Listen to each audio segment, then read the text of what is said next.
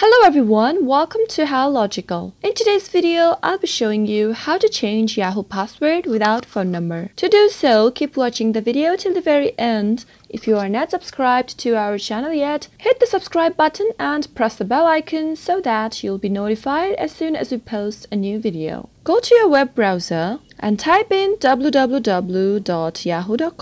Sign into your account, and after you are done with signing in, tap on the profile icon located at the top right corner of the screen. From the options, go to Settings. Tap on the menu icon located at the top left corner and tap on Account Security. Now, you'll see an option to change the password. Simply tap on Change Password. Now, tap on I would rather change my password, which is located at the bottom of the screen. On the next page, create a new password.